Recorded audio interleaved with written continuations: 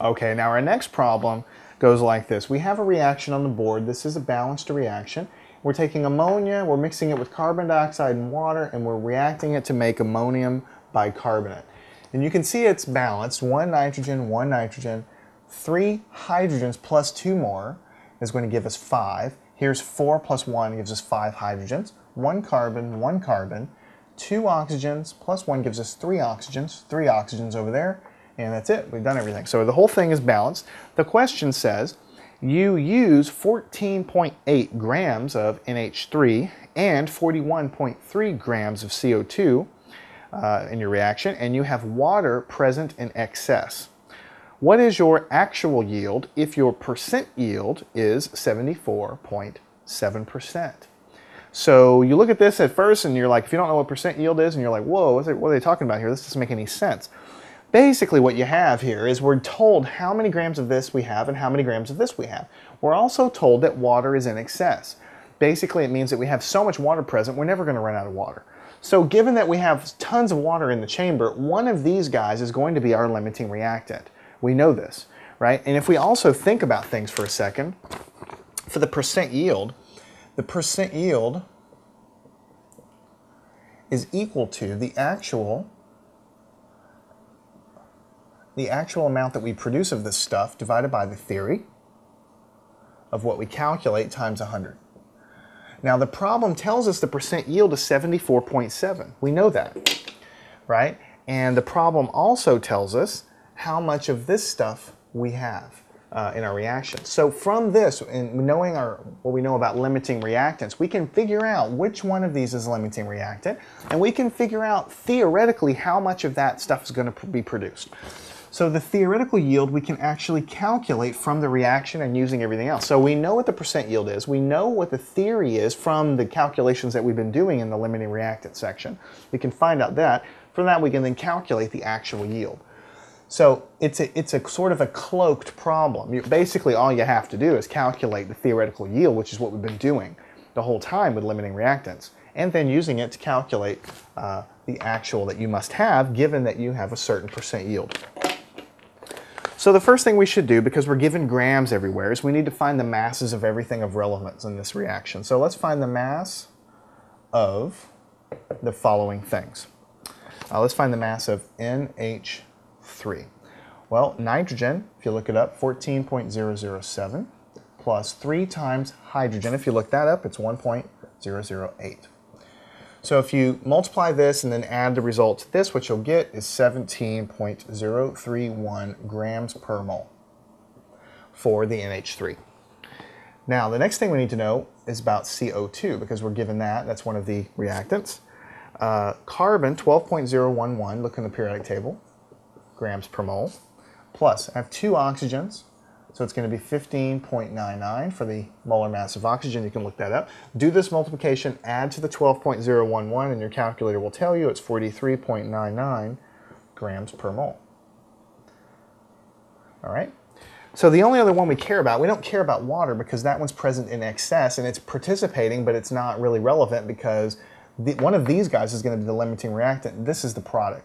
Now this monster over here, this ammonium bicarbonate, is what we need to have next. NH4HCO3. So just take it one step at a time. You have nitrogen, that's one guy here. We have its 14.007.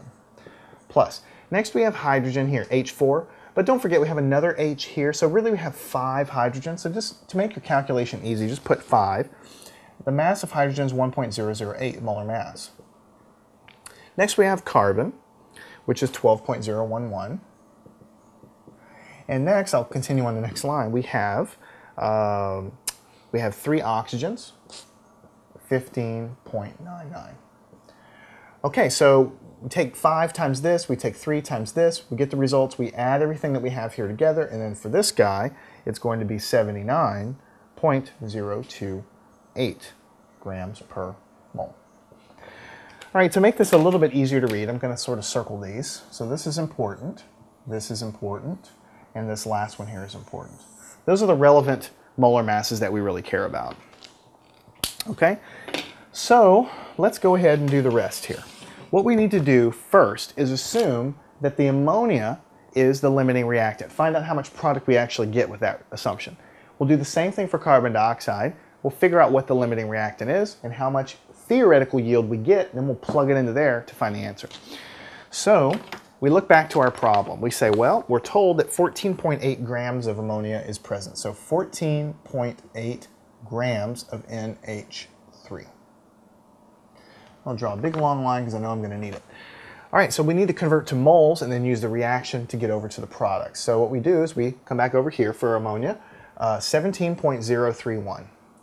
17.031 grams. 17.031 grams of NH3 for 1 mole of NH3. And of course, we are arranging it this way so I can cancel grams of NH3 with grams of NH3. And then what we have over here, now that we're at the step, if we do right here, we stop. If we stop, then we're at moles of NH3, so we are going to use the reaction. 1 mole of this for 1 mole of product. So 1 mole of NH3 for 1 mole of NH4HCO3. And we arrange it that way to cancel moles of this with moles of this. And now, just to make it easy, because we're trying to figure out, we need to know the grams. We need to know how many grams are produced. So we're going to convert this to grams. So what we'll do is we'll say, when you look back here, 79.028 grams per mole. 79.028 grams of NH4HCO3 for 1 mole of NH4HCO3. Look, I barely fit that there. All right, so moles of this is going to cancel with moles of that. So if we do the calculation, I'll change colors here. 14.8 times 1 divided by this, times 1 divided by 1, times the 79 and some change divided by the 1 is going to give us 68.68 grams of NH4HCO3.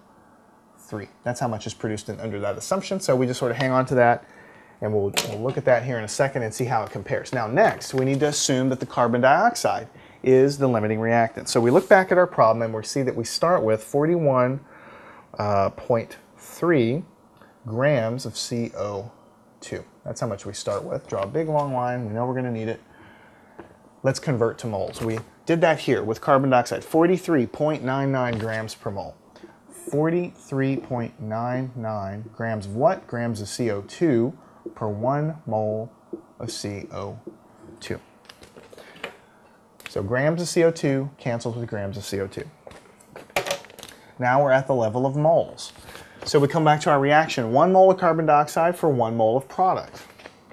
So 1 mole of CO2 for 1 mole of product, which is NH4HCO3.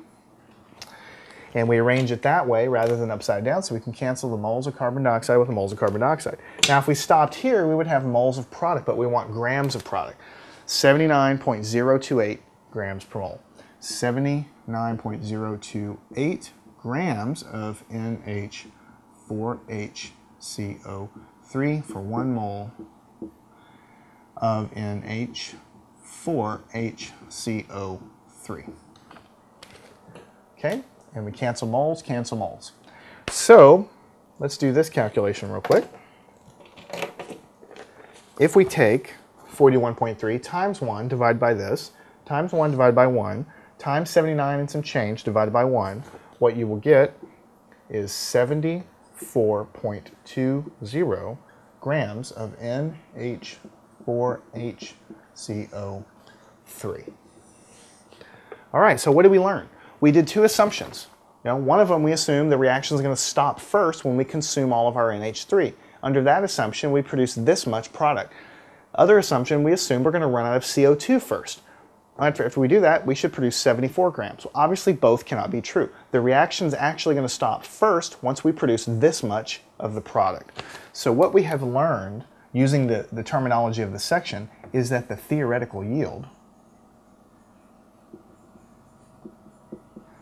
is actually equal to 68.68 grams of NH4HCO3 HCO3. Right, and so that's what's going to be what's produced. After that, reaction stops. We're going to have some excess of the other reactant, but that's just going to float around the chamber and do nothing. The problem didn't even ask us for this, though. The problem said, what's the actual yield? So you know that the percent yield is equal to the actual number of grams you get of the product divided by the theoretical times 100. Okay, so you just, at this point, you just stick it in there.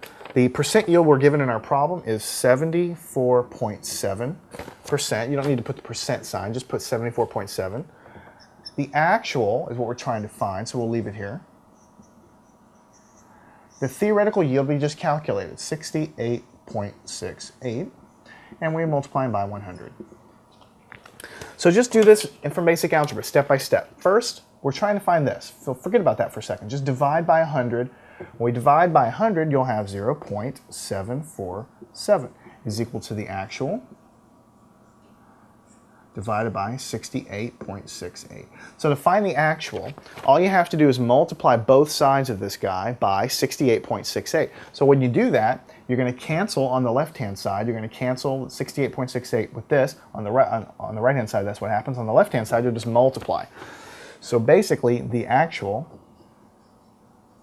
is going to equal 0.747 times 68.68. And so when you multiply those two things together, what you're going to get is 51.30 grams of NH4 HCO3. That is the final answer. So notice this problem didn't say anything about theoretical, well, it talked about actual yield, but it didn't talk anything about limiting reactants. It didn't talk about theoretical yield. It didn't tell you what to do. You're just supposed to know when you have a chemical reaction and you're given two reactants and their amounts, you're supposed to know that one of those reactants is going to run out first. The one that runs out first is going to dictate how much product you have, right? And you're supposed to know in your mind that you can calculate that. That's called the theoretical yield. And you're given this information about the theoretical yield, the percent yield, and how they're related, and so you can calculate the actual yield. So when the problem says what's the actual yield, the first step in the solution process is to write down the equation for percent yield. The solution process in your head should be, okay, write this down, see what this is going to tell me. I know what this is. I can find what this is. It's a long process, but I can figure it out. Once I know this, I can calculate the top number, which is what I want. To find this, we just simply do the two calculations. Assume one is limiting, assume the other is limiting. Figure out from these answers, this is truly the limiting reactant.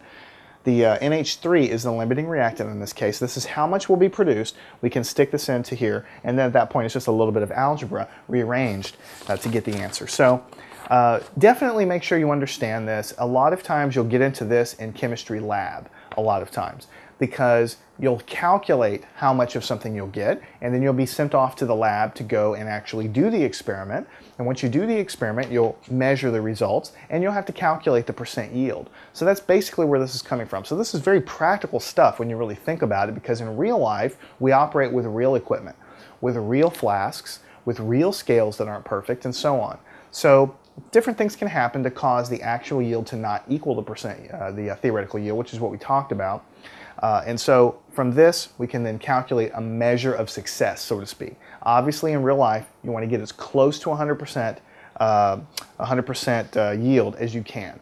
But in real life, not going to be quite there. So make sure you understand this, because it'll come into play on your exams and also in your chemistry labs that you're taking in your class.